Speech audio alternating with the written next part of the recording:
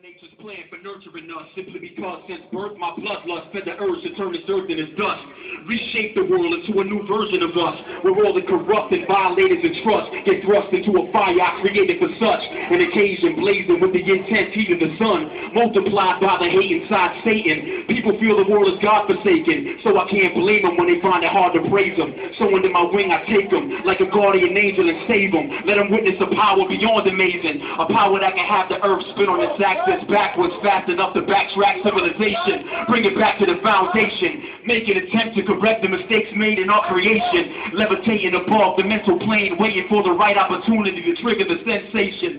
Have you debating on whether or not this is a true recreation or just manipulation, mental stimulation, like a newborn baby incubating. I let you feed what I'm generating and let you regurgitate it to each generation so they can feel it in their thoughts when they meditating. Cause I'm not seeing mankind's level elevating.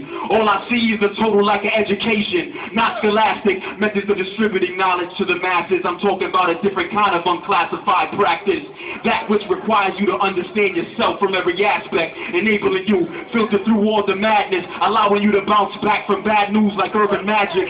In this universe I'm outcast on one planet, suffered many wounds and only had one bandage, but one bandage was not enough to blanket the void in my soul that was caused by pain and anguish.